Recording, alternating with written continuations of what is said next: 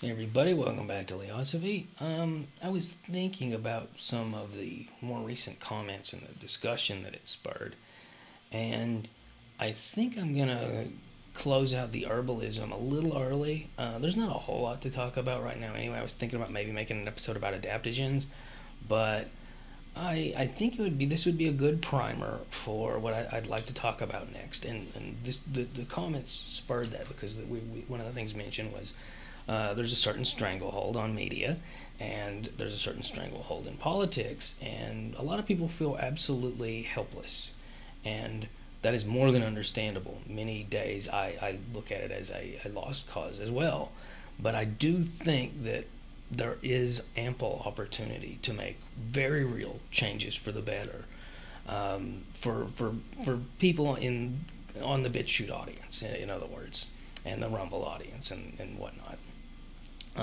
So this is a primer.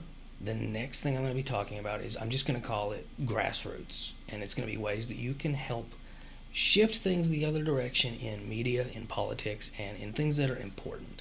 So, in other words, it's I'm still very pro tribalism, but this is ways that you can create ripples through an increasingly tribalistic world.